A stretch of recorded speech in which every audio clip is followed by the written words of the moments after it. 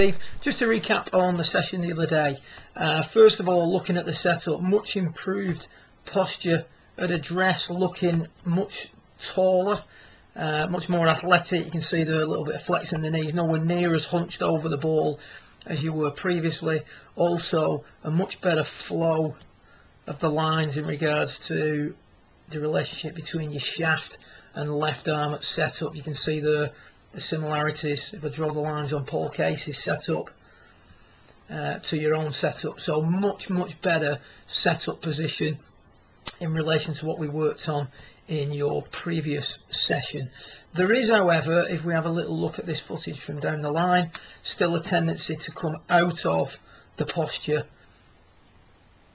as you make your backswing. You can see there that your spine angle is much more erect at the top of your backswing than it was at the setup position. Obviously from there we need to regain the spine angle that we had at address, so there's an element of up and down as you're coming into impact, and that relies a lot on timing, although you are hitting the ball much more consistently than when we first saw you. You see, whenever a player's spine angle straightens, the arms work left through the golf ball. So, you know, much improvement, some good similarities when compared to better players, but still room for work there. So we spend a little bit of time now looking at the bulk of the lesson. We were discussing your weight shift, and the main reason for your movement up during your takeaway now is because of the way you pivot. If we look at that setup from a decent setup position, if I just illustrate this with a triangle running down from your sternum to your feet, and I do the same with Paul Casey,